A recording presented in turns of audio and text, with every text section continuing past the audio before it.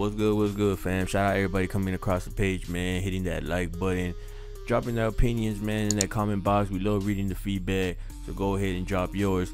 Let's get straight to this episode, man. We got none other but 600Breezy, man.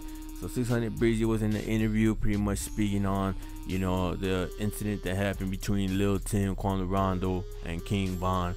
And it surprised a lot of people, and I'm pretty sure it's gonna surprise a lot of his own people. I'm talking about 600, OTF, and Lamron, and all the BDs, because it seems like 600Breezy is now changing his mind of how he sees the aftermath of the incident that happened between King Von when he rushed Quando Rondo. Lil Tim gets off the car and pretty much shoots King Von.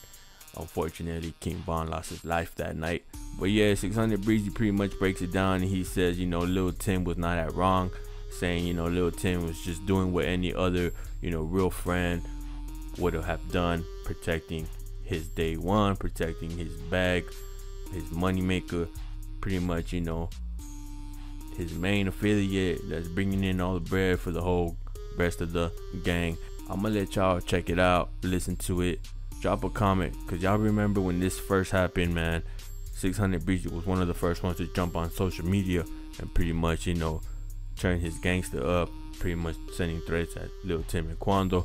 Now he's saying, it was a reasonable act from Lil Tim's part. But yeah, it was kind of shocking. I wonder, how 600 members and OTF members that know 600Breezy are going to react to this interview. Check out the audio, man. Leave that like, drop that comment. Let's get it, gang. An example though, Yeah. like a huge example. Like niggas be like, yeah, Chicago niggas bitches. All they do is shoot with real. But look at the shit with Von. Yeah. That's Yeah. why you have to do it that way. You know what He I'm saying? ran up on the nigga and punt. They didn't jump him or nothing. That was a one-on-one. His man came right out the truck and thought with his instinct. That nigga, I don't fuck with that nigga Timmy. Y'all niggas want to see him too. But what he did, he wasn't wrong. He protected his brand.